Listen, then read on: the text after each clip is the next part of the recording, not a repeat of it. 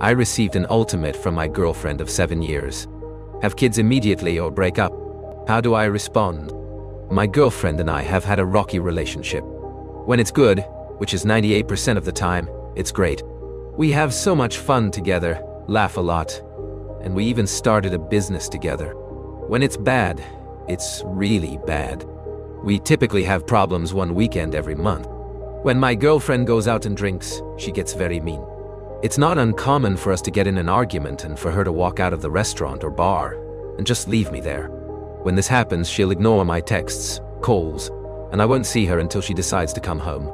Sometimes, very late at night, 4 a.m. She also calls me names and is verbally abusive when she drinks. We always make up the next morning, and I keep most of it to myself. If I bring it up, she usually says I'm the problem and I'm controlling, and drive her to do these things. She's given me an ultimatum to have kids or break up. It's been 7 years of dating and 6 years of living together. I've told her that we shouldn't have kids when our relationship is so volatile. She gave me until tomorrow to make a decision.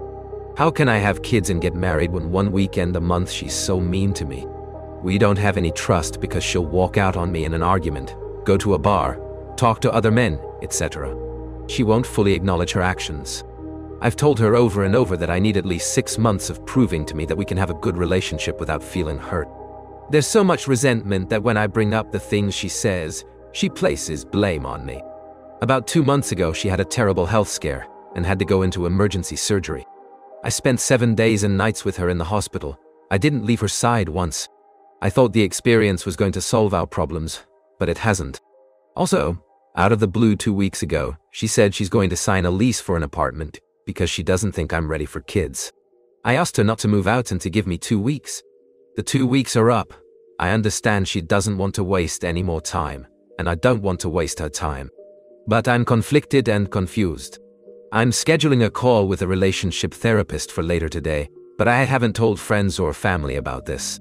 I'm leaning towards saying something to the effect of, I love you and don't want this to end, but I can't start having kids and get married when we have these problems.